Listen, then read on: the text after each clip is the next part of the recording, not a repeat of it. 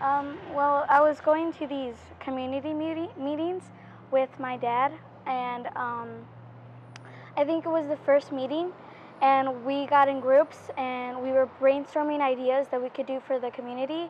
And I was really shy, and I raised my hand and I said we could paint something that represented this area, Floreciente, and like over the couple weeks and months, I kept mentioning that idea until like one day they told me that they were gonna do it, and I was freaking out because I didn't think they were gonna take a 12-year-old's idea.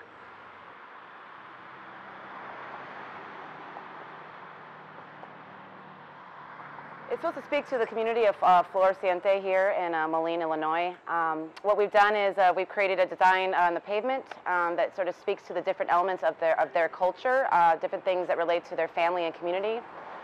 Inside here we've got 8 different pillars that I like to call the pillars of the community, you know, with air, water, family, community, music, art and culture, faith, as well as nature. Well, over here, I really like the skull because it represents what is really celebrated in the Latin culture, which is the Day of the Dead.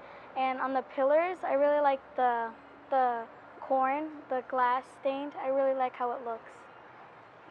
And I think this is really going to bring the community together to look and like really show what represents this area. I think the biggest challenge for me is I don't live in this community. So the biggest challenge for me was research and making sure that what I was designing and what I was portraying to the public was from their minds and their culture. I mean, I had to dip into their brains and I had to kind of sort of let go of my creativity and what I would want to see, because it wasn't about me, it was about them. So that was probably the biggest challenge about this. I think the biggest thing about public art is what it does for the immediate community. I keep calling it, I know I'm repeating myself over and over, but I keep calling it sort of like the common thread. You know, it becomes a landmark. It's what, you know, people sort of are unified by. People that are not even artists can relate to it as they're passing by, or artists themselves can relate to it. I just think it's something that brings you know, color and sort of smiles to the different people that live in the area, and also people that are passing through. But I'm hoping what they get out of this is an appreciation for the arts.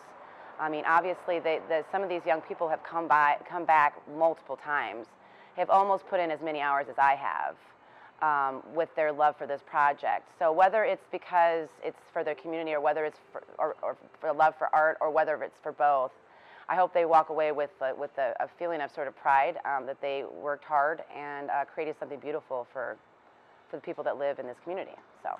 You know, I think a lot of times when, like, I remember telling one of my friends, and I don't think they believed me, and that, like, I didn't really, like, I was just a 12-year-old at this community meeting with a bunch of adults, and I just said an idea, and now it's coming true. And when I tell people when I'm older, I think it would really be a connection when we can, like, let's say my friends or my children, like I may inspire them somehow to do bigger things in life.